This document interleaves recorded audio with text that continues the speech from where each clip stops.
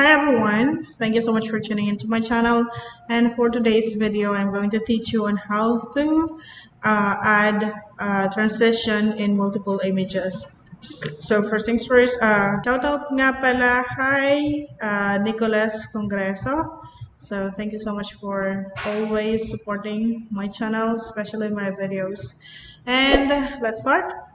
So we will add images, of course. So we have to import images to your working tab. So just click this plus button and then add the pictures that you wanted to add, and then click open, and then you can add them on your working task or working, yes, I don't know what's this.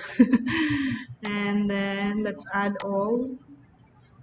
On Filmora Go 7, you can select everything and then just click the plus button, and you will be able to add all the pictures in this taskbar. But on Filmora Go 9, you cannot, so you have to add individually.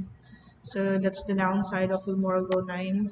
I still like the Filmora Go 7. Okay, so how can we add transition to multiple images? So I have 5 images here.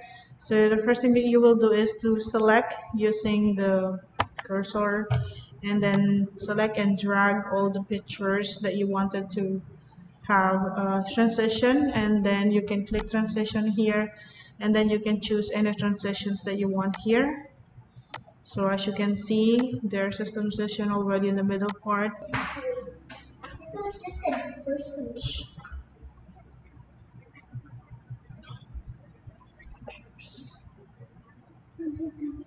Okay, so that's how easy it is, guys.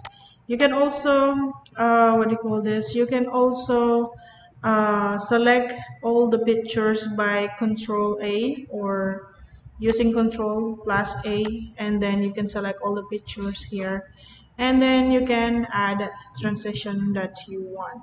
So the only downside here is that you can only use one transition for all the pictures that you have, not like with individual transitions.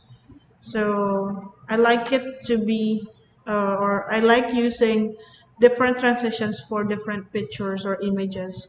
So it's up to you, because when you are using transition for multiple images, you can only use one transition. So it's up to you what you want. Yeah, so that's it, guys. So it's just, that's how easy on how to put transitions on your images. So I hope you've learned something from this video, and if you did, please give me a thumbs up and kindly subscribe to my channel. Thank you so much and have a great day. Goodbye.